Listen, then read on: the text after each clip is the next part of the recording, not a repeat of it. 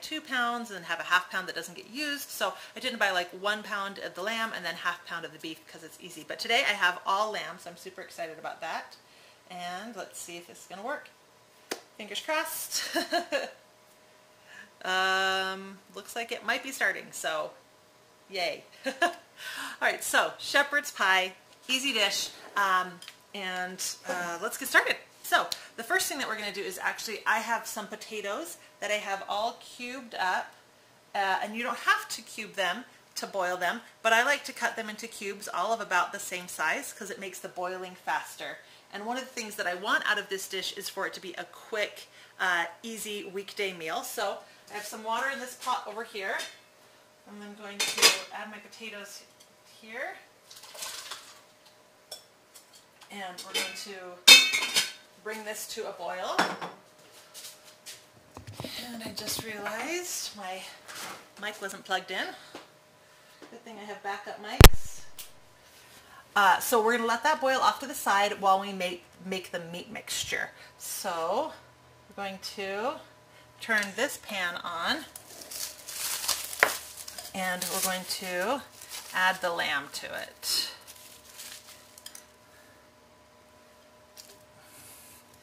And start breaking that up and browning it.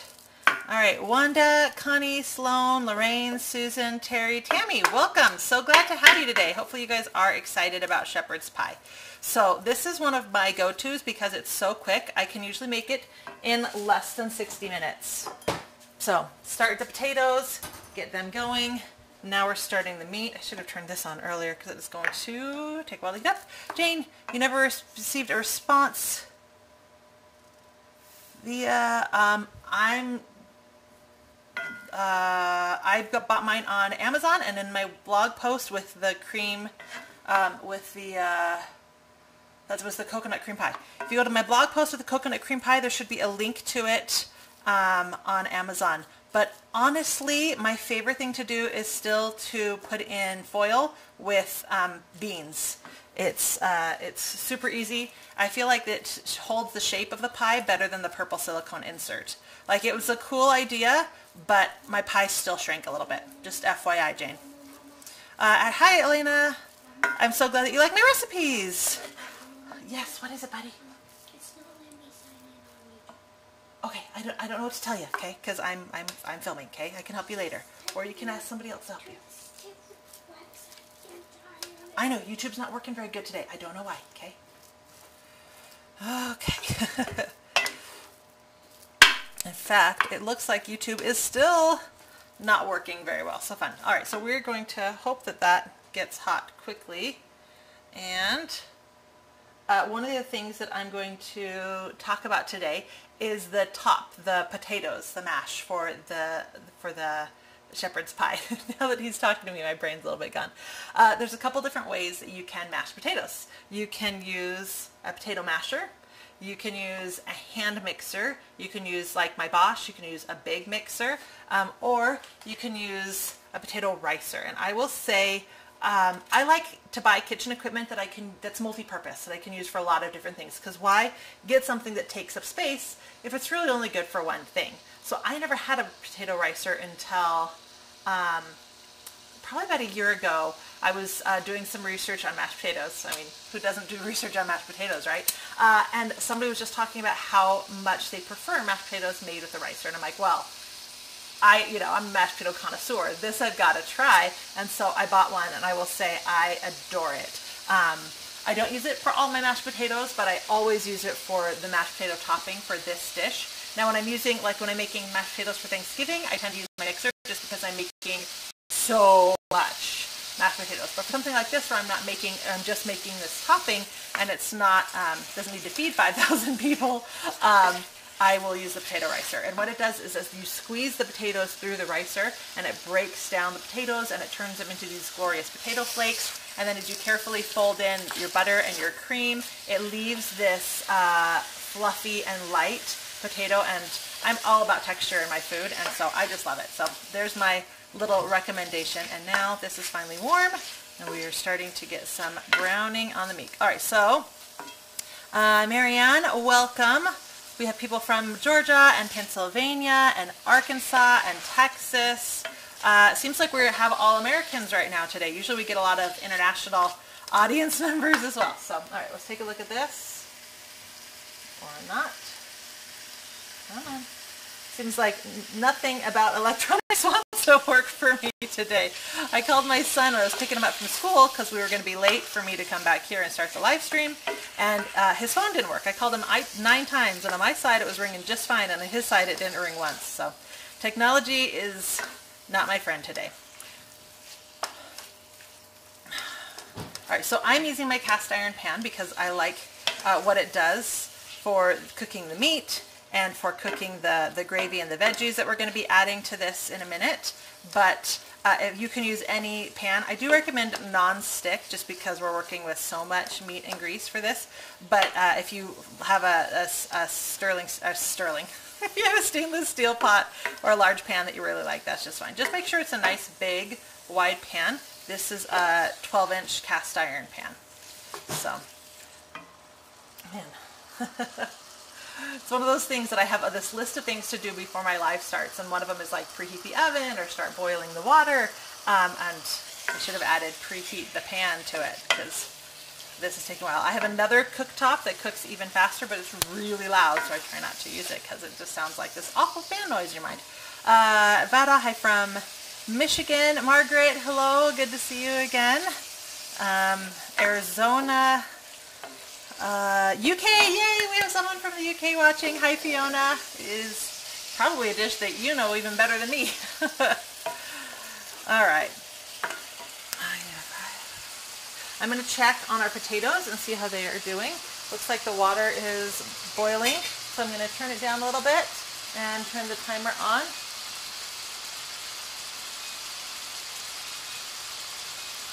So you can, of course, put whole potatoes and boil whole potatoes. It will just take longer. And then the outside of the potatoes tends to be overcooked versus the inside. So I always like to cube mine when I'm boiling them for mashed potatoes. But it's a personal preference. Especially since we're going to be using potato ricer, you want to make sure that the potatoes are cooked all the way through. You don't want lumpy potatoes for this one. I know some people like lumpy potatoes. I'm personally not a fan. But some people prefer having those cooked and then some underdone potatoes when they're making mashed potatoes. I don't recommend it for this dish, even if that is something that you like. Watching from Orlando, Florida, and Greenwood, Indiana, and Joplin, Missouri, another Texas. You love the wooden spatulas. I do too. I actually get these at IKEA, and I love them because they're super cheap. They're great shape, and they're really high quality. They last me a long time, so I highly recommend that. All right. Now this meat is going to continue to cook as we add all the other veggies, so I'm just going to get moving because who wants to sit here watching me cook even longer?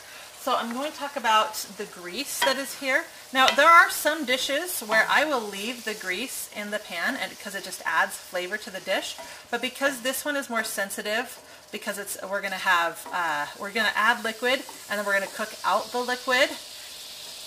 It's because you don't want the meat mixture to be too soupy, so I am going to take the grease out. So I just add a paper towel and let it soak up all the grease, and I tilt the pan to get even more, and throw it in the garbage, and then just keep doing that until it's all gone. Hey bud, you ready to come help me?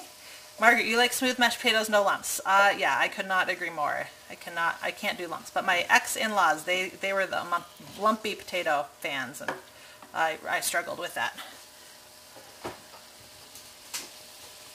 Hello from Fiji. Welcome, welcome. All right, now I'm just going to come over and get the other side. Now, I'm not super paranoid about this. I don't go to like a major excess. I just get everything that I can. With a couple of tries. Make sure that there's not like a major puddle anywhere, and then I'm good to move on with the recipe. Oh, you're right behind me, bud. That's not really a safe place to be when I'm dealing with hot grease.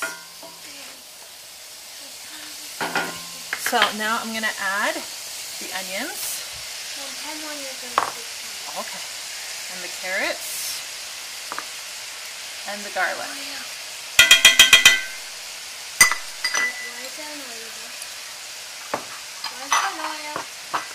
Those Oreos, those are for the cheesecake that I'm making. I always have at least 3 recipes that I'm working on at a time. All right, and then we're just going to stir this up. Now, if you do need any more oil, add a better oil, like an olive oil.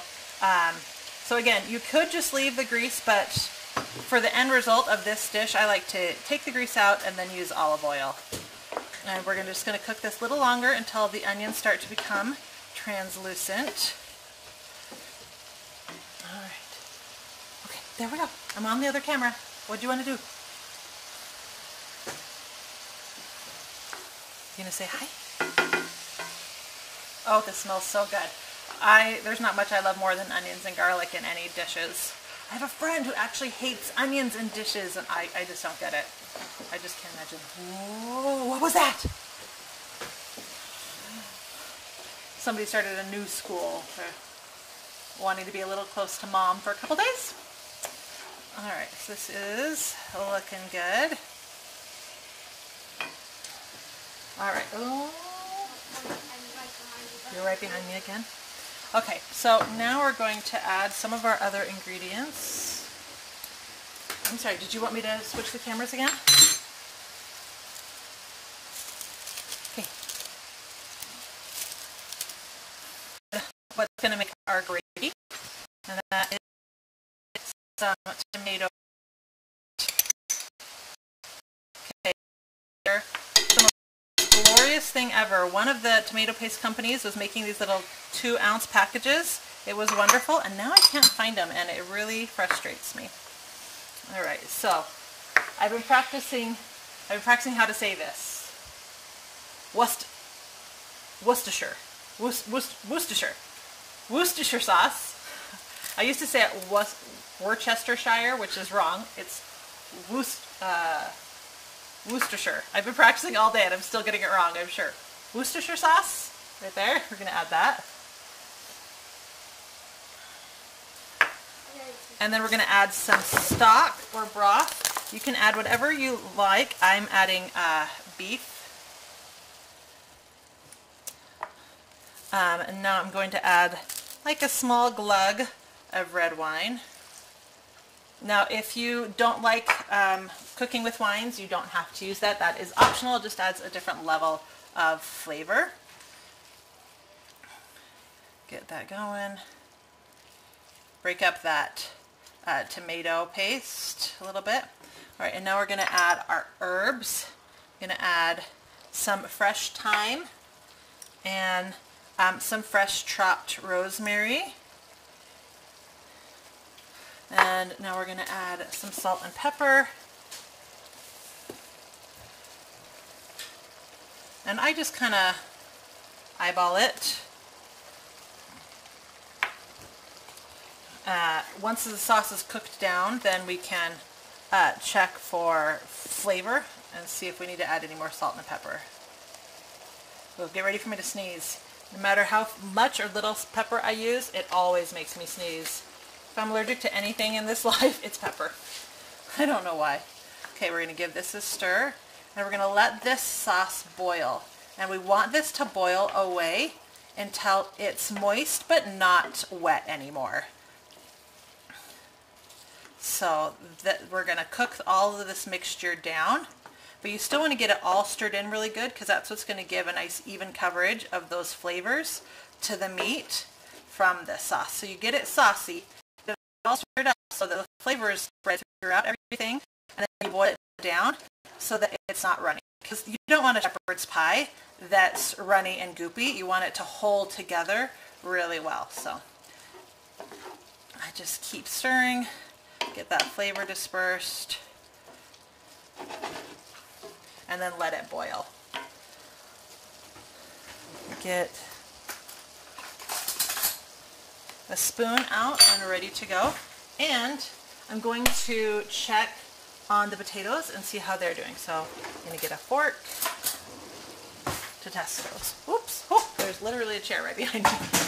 That was almost really bad.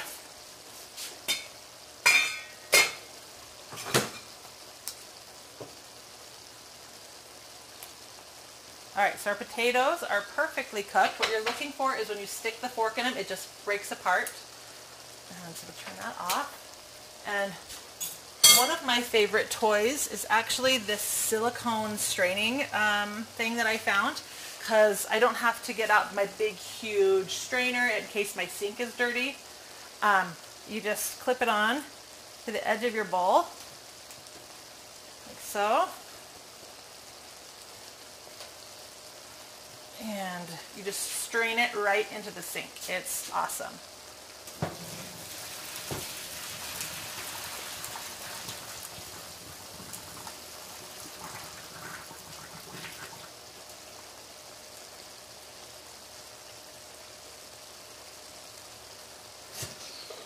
All right, I'm going to leave these potatoes over here for a few minutes.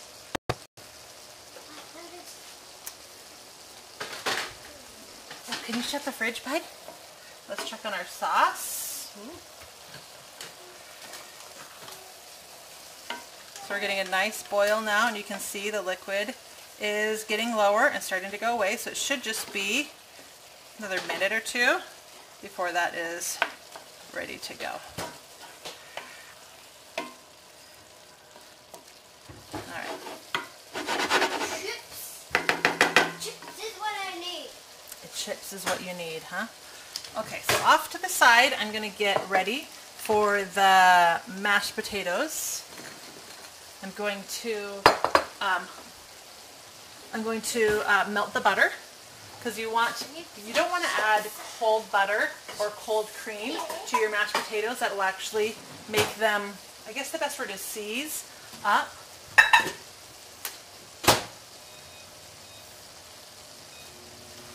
So I'm going to melt the butter, and I'll actually heat up the cream before I add it to the potatoes as well, for the best outcome of texture. Alright, this is getting so close. And I cannot help you get chips right now, okay, because I'm filming, but they're on top of the fridge, and I'll get them for you in just a couple minutes. Where do you find the strainer? I got mine on Amazon. You're ready for cooler temperatures here in Texas. I bet. I used to live in Dallas and Houston, so I hear ya. Although I'm not looking forward to snow, so I don't know why I live here. It's up there in the back. It was just an easy place to put it, bud. All right. Easy place to put it. So heat up my cream just for a couple seconds.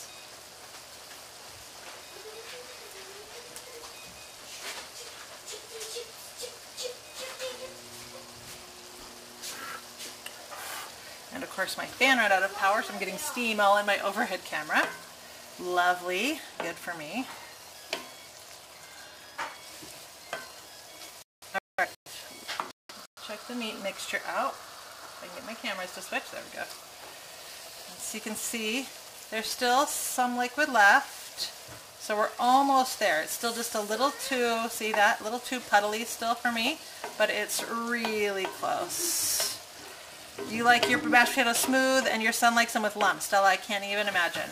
I about died the first time I had my mother-in-law's mashed potatoes. So now is a good time to kind of give it a try and see how we're liking the salt and pepper level. Make sure to blow because it's hot.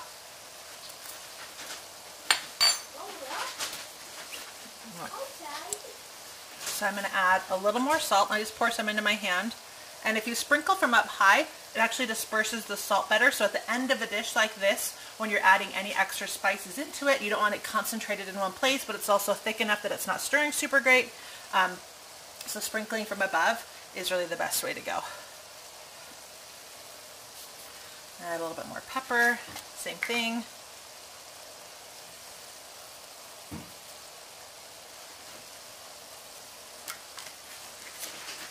Stir this back up and taste it again.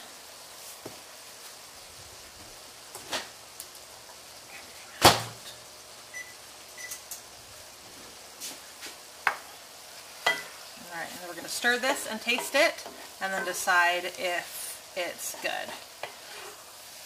That's one of the things that I love about cooking, is tasting everything as you go. Of course, then by the time dinner rolls around, I'm not as hungry as everybody else. That actually works to my advantage because as a mom of a lot of kids, I'm always serving everybody else, so the fact that I'm not starving to death is going to help with that one.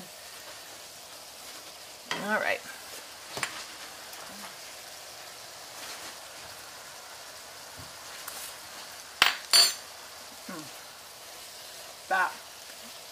That is perfect. That is just right. Okay, so the very last thing that we add to this dish is actually going to be some frozen veggies.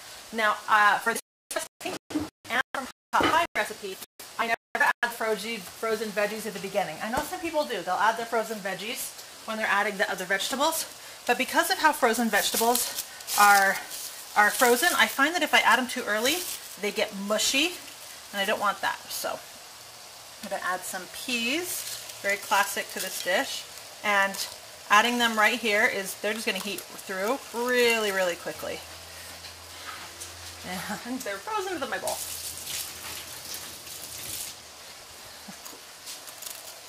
Try to run the bowl through some, there we go, water. And then this is pretty classic right here.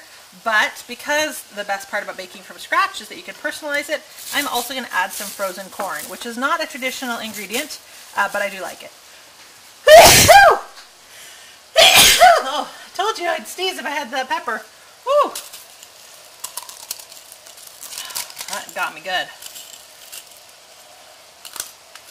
Alright, so I'm going to stir this in and take everything off the heat to stop the cooking process because it doesn't need to cook anymore.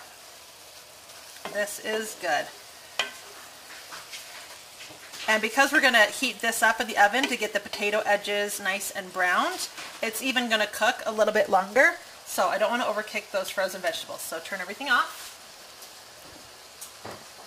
I'm going to bring a casserole dish over and pour everything into the casserole dish. Whew, heavy.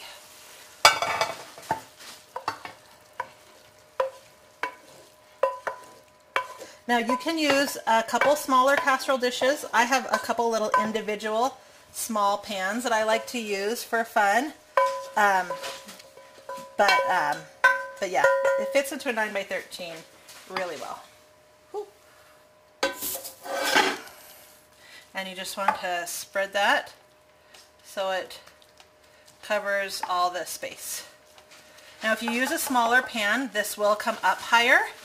I like my ratio of potatoes and meat mixture at this level with a 9x13, but feel free to change it. I'm going to put this off to the side. I'm going to take this off to the side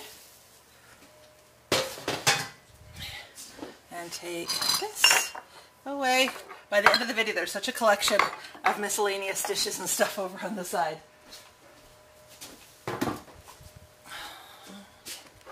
So I'm going to bring a bowl over along with the ricer, and we're going to work on the potatoes now.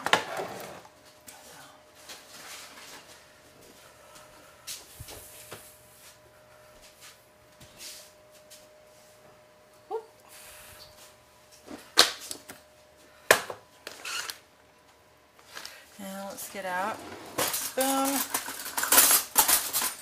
as well. Okay, so for the ricer, just open it up, and I'm using the smallest one. A lot of ricers come with multiple hole sizes. This is the smallest one. We're going to scoop the potatoes right into here.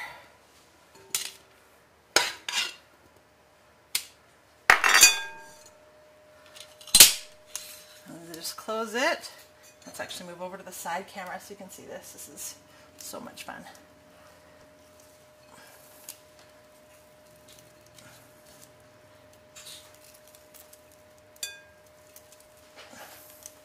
And you just squeeze. Oh, so good. And then you just repeat. Scoop in more potatoes. Any of the big ones that fall in there. Oh, so good. And then just keep going until all the potatoes are ready. Now, you'll notice as I pull back up, there's some potatoes that go along this rim of the pressure, and I just squeeze that against here to get those back inside there, because I don't want them falling into this area.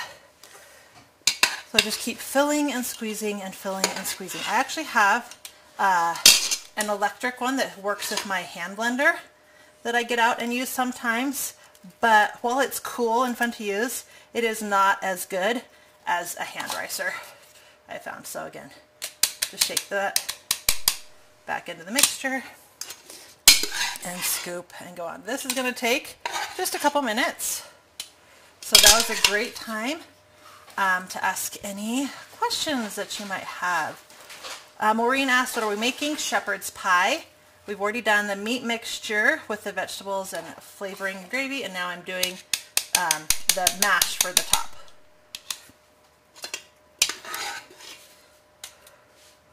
Oh, hold on. Pop-up is blocking all of the comments. There we go. Hi Ashley, you're late but looking good. Thank you so much, Tiffany. You have a cone-shaped ricer. Ooh, I haven't seen a cone-shaped ricer. That sounds awesome. I should check that out. Oh, I filled it too full. It's hard to squeeze when these things get too wide. That's the balance of filling it too full, which makes it harder to squeeze, versus taking longer, but because it takes more times. And what you don't want to do is, as you're squeezing the rice, is you don't want to set it down in here. You don't want to squish all this lovely fluffy all this lovely fluffy potatoes that we just made. So make sure that you're always holding it above. A couple more, and we'll be ready to go.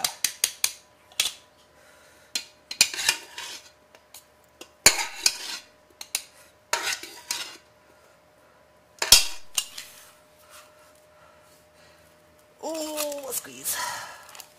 There's something so satisfying about this. Hopefully I'm not the only one that loves doing this. Ooh, this might be the last one. It's always fun when you get to the bottom of the pot so that it's hard to scoop them all up. Okay, little one, half one after this.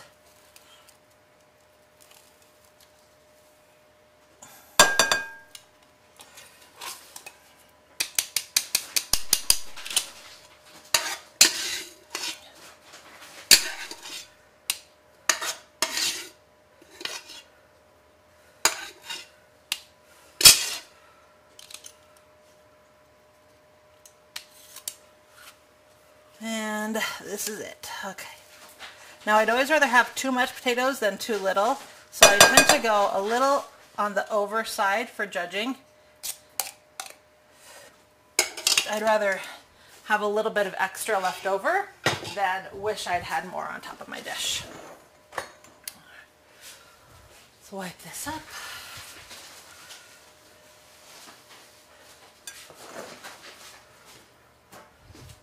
Okay, so now I'm going to add the melted butter.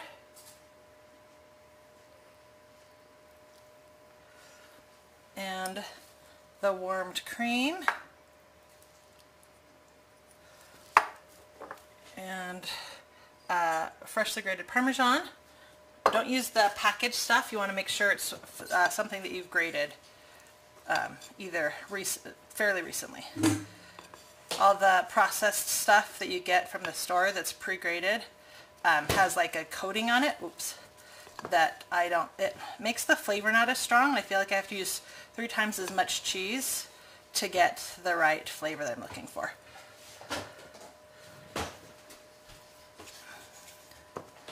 And then you're just going to kind of fold and cut this in together. We're going to add some salt and pepper. Now you don't have to add the pepper if you don't want to.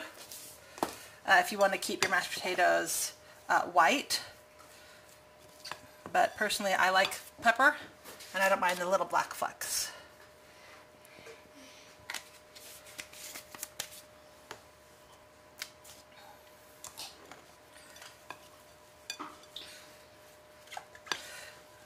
So we're not trying to squish this down, so I'm just trying to kind of cut it in. And basically it's kind of like I'm kind of folding the butter and the cream into, and the cheese and salt and pepper into the potatoes. That's another really good reason to sprinkle that rice from up high, because we want this to have a nice even coverage. All right, so now we're going to taste it.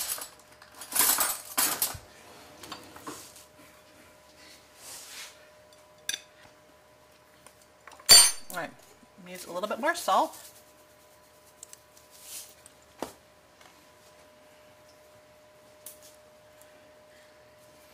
And a little bit more cream. Oh. My microphone cord got wrapped around something. I'm stuck.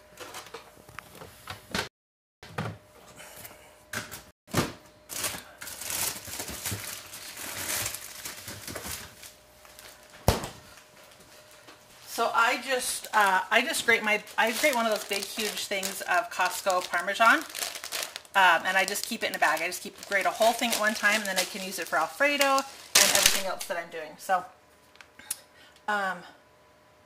I need to add a little bit more cream. Now usually I would heat this up. In fact, I will. I was going to say, I'm like, I'm in a hurry, so I'm not going to, but honestly, it's 10 seconds. We're going to heat it for 10 seconds. I'd rather have a better outcome. Plus, this is my dinner tonight, so I want it to be good. I'm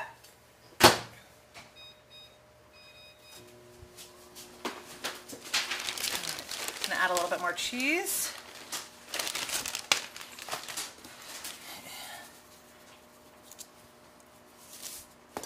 And cut this up just a little bit. It's just a little on the dry side still. So mashed potatoes are one of those things, because potatoes are such different sizes, that you really have to just play with it, play with the texture. Oops, not 10 minutes. It's just a little different every time. The butter, the cream, the Parmesan, the salt and pepper. It's hard to really write a recipe and put that into measurements, because even the potatoes themselves, even if you weighed your potatoes out, depending on how dry the potato is or how fresh the potato is, it will still take more or less. So always start with kind of a base amount and then add if you need to. Oh, that's looking a lot better, much creamier. I'm going to add the rest. And then just add more, a little at a time, until you're happy with the texture. All right, so now our options are how to put the mashed potatoes on top of our dish. So there's a couple options. The classic, of course, is to just plop it on and spread it out. You want to make sure that if you're going to go that method, that you take, let's say that this is the top. If this is the top and we've pressed our potatoes down into our mixture, and make sure that you take a fork and you break up the top a little bit, so that as it cooks, the goldening can be all over the top of this. All these ridges will get nicely golden on the edges, and you'll get a nice crisp but still soft. Where if you leave it smooth on the top like this, the whole thing gets like a sheet of brown on top. And one, it doesn't look as good, and it's also just not as appealing. So you want to break it up a little bit. And then if you want to be really fancy, you can do what I'll sometimes do, and that is to pipe with a piping tip onto the top. So that's what we're, one final taste. So good. So that is what I'm going to do now.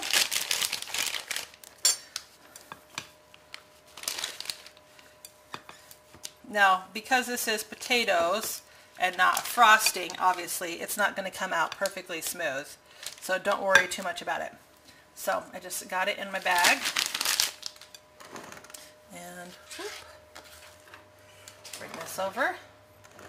And you can squeeze it into lines or do whatever you want. I don't even remember how I did it back on the old blog post. I think I did waves, maybe. Let's see. Okay. So you can just do little waves.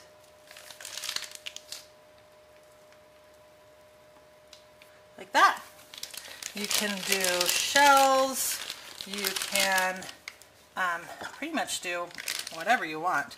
I like to use this really large, wide open star tip because, come in focus. I like to use this really wide one, about an inch big, because that's the thickness that I want my potatoes on top. If you use a smaller one, you'll have less potatoes, and I'm all about, like I said, a nice coverage of the potatoes and the meat, like nice even amounts. So you could also do like a braid. This is going to be a little harder though because the potatoes are so sticky. Like this. So you can really have fun with it. But remember, it's potatoes, not frosting, so it is not going to be as smooth or as easy to work with. Like wanting to pick up right there.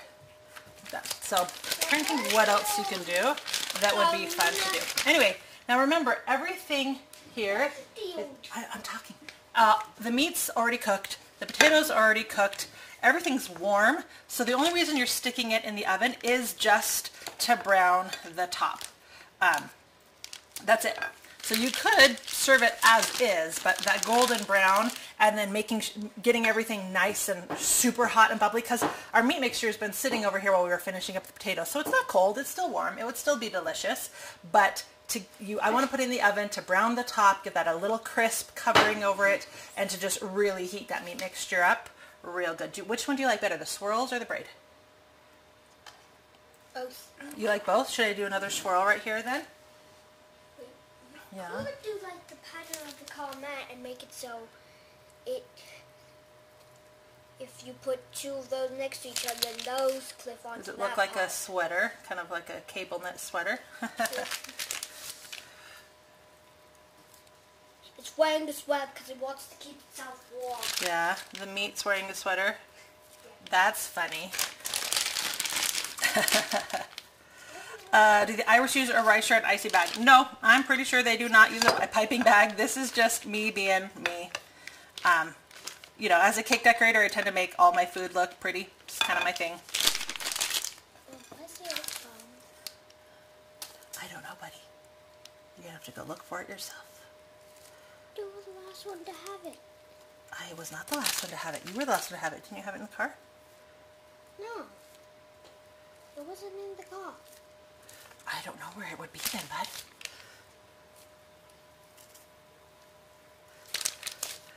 And so one of the reasons that I like doing this is, one, it's pretty, and two, it gives it nice ridges for that baking process. But yeah, I mean, just plop and spread. It's not a big deal. This is just, yeah, just me being me. One last little row, and then we will be done. Like I said, this is an under 60-minute dish.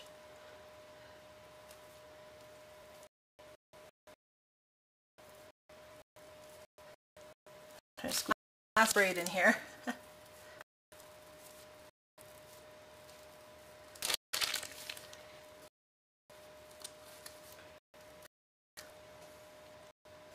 All right, and the final thing that I do is I get a little bit more of this freshly ground Parmesan and just sprinkle it on top. Not a huge amount, just a little bit.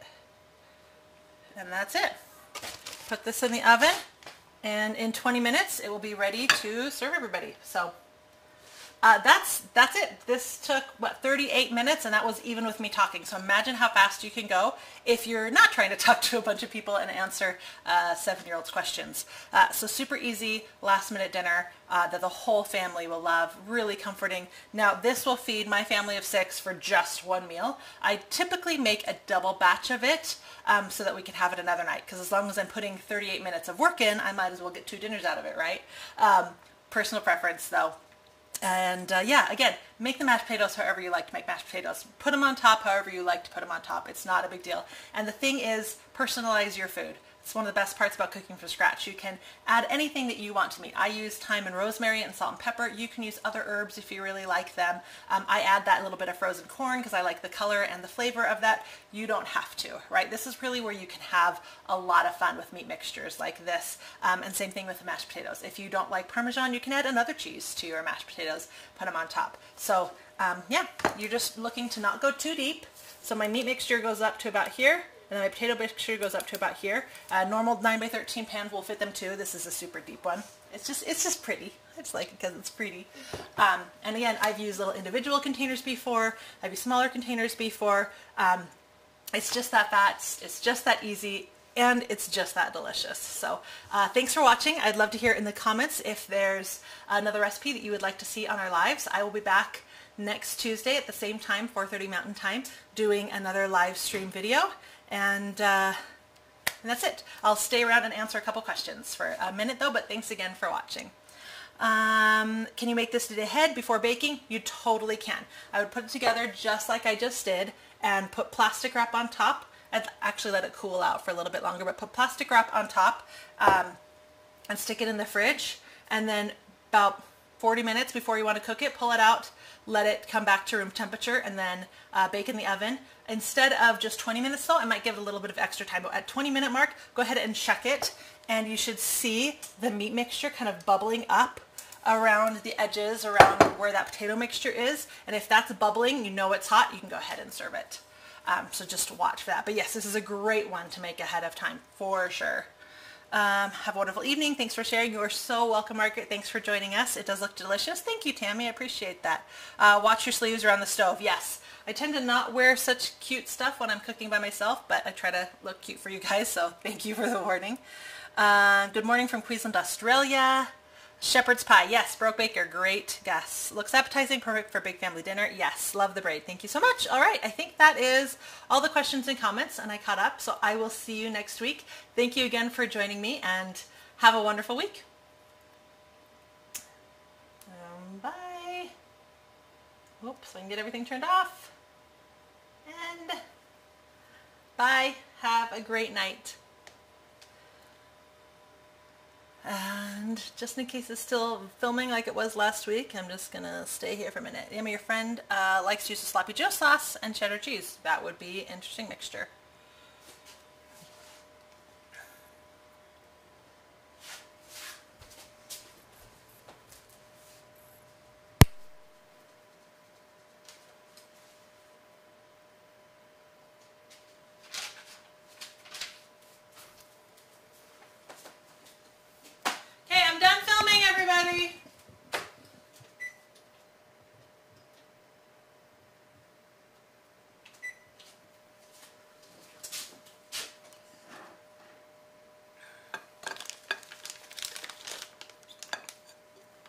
Hey, Edward.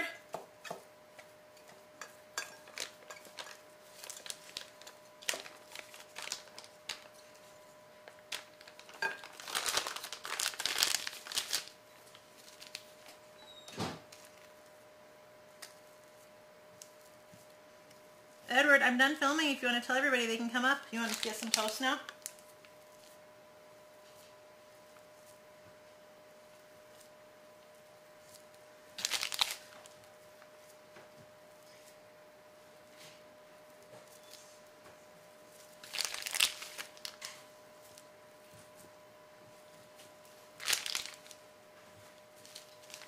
To the light. Yeah, you want to go. You can spin it. I know it's not as pretty now, but I just wanted to use all the potatoes. Oh, I know. I am fine with that. I fully agree with the notion of using all the potatoes. Anyway, is there a baked shepherd's pie done anywhere? Is there what? There's a shepherd's pie. Nope. I just made this one. All right. Can you What happened with the two skates? Did you fix them? Yep. Wonderful. I haven't taken those out yet. All right. Okay. Put that back in the fridge. Yes. And get out the Parmesan container. My assistant used the wrong kind of Parmesan. This one, the baked Parmesan? No, up on the top. Ah, this one. Alright, I have bunker tonight. They are looking for another person, so they asked if you could come, but I thought you would probably want to work, do homework, and I need somebody to get the kids to bed on time. I want to work, do homework, and get the kids to bed on time. Yeah, so I told them that you couldn't come. Yeah. And it looks like it's still recording on Poor bunker. YouTube. Lovely. Oh, so this has been going off all the time? Well, hello everyone. Yep. I don't know how to get it to turn off. YouTube has not liked me today. Can I just like turn off the... If I just turn off Yes, the camera? yes you can. Okay. Just turn off the whole thing at the top. So I don't push the record? Hold on.